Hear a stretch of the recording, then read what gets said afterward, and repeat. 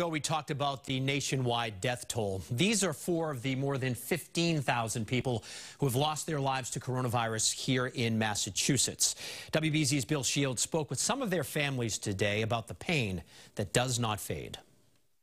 Despite the best efforts of the country's doctors and nurses, 500,000 people have now died from COVID. But they're much more than numbers. They represented humanity. This year, 2021, would have been 63 years for them. Bob and Mickey Sullivan were married 63 years ago, but recently, Mickey developed dementia. Then the family found Belmont Manor. One of the godsends in our lives was Belmont Manor for my mother. They were just all amazing there.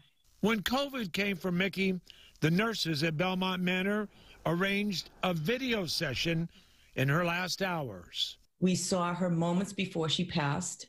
Mickey and Bob always held hands, always.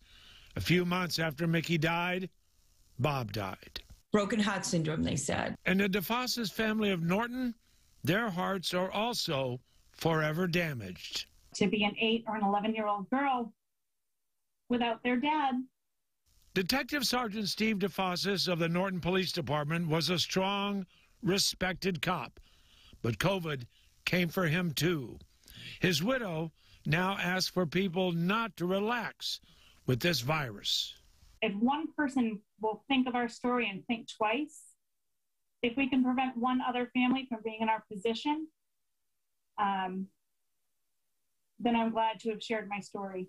500,000 people. Think about it. That would fill up Gillette Stadium 7 times over. And every one of them had a story to tell. I'm Bill Shields, WBZ News.